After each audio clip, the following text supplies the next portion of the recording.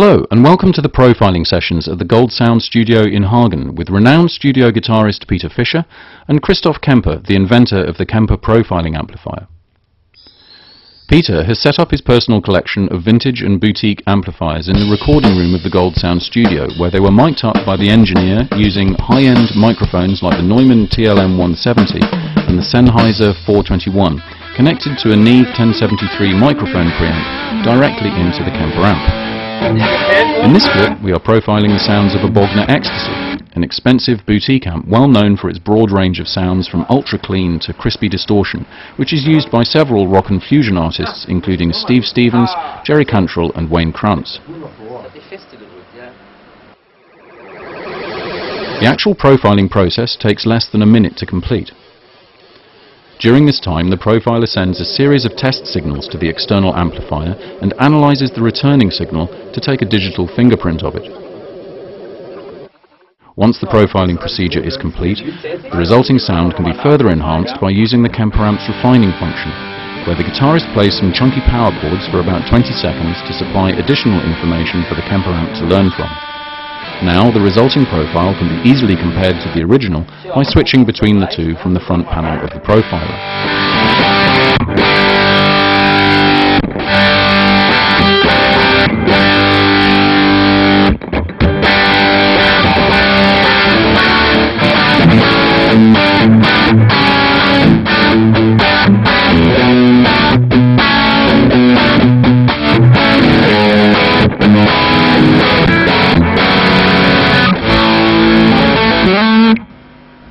If you find there is still a minor difference, the refining procedure can be repeated until even the most critical listener is happy.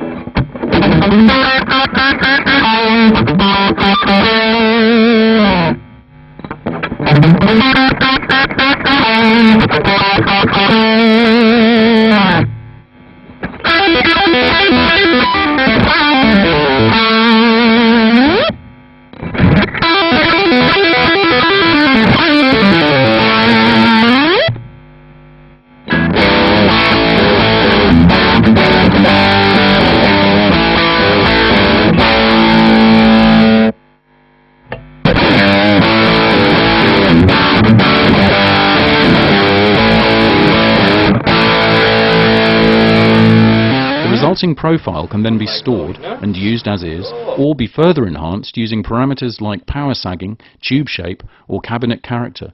You can even exchange the cabinets between profiles to create hybrid stacks.